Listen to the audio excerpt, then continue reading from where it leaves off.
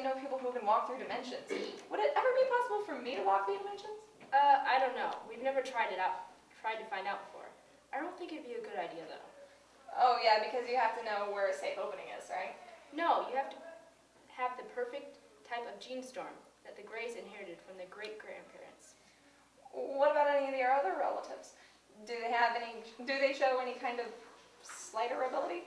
They don't have any other relatives. It's pretty much just Seth and their grandma. That's why Lucy is so stir-crazy about finding Seth.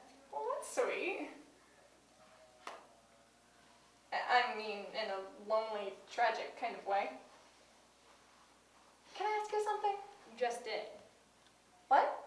You asked, can I ask you something? Never mind. What's up? Well, it's about Isaac and Lucy. You want to know why they're always fighting? Do they actually like each other and that's why there's so much tension? Ha! No.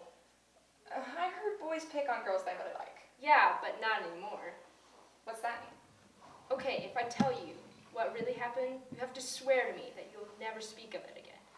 Not to me or anybody. If I find out you have, I will nail your hide to the wall. Okay, I swear. Well, it started a long time ago, back when we were all really little. Isaac had gotten a crush on her and did start to pick on her really badly. Problem is, Lucy's not much of a pushover. Yeah, I can tell. So when he started tugging on her hair, she started throwing things at him. Yeah, but you guys were all just kids, right? Isn't that normal for friends? I guess they just never really grew out of it. So, does Isaac still like her then?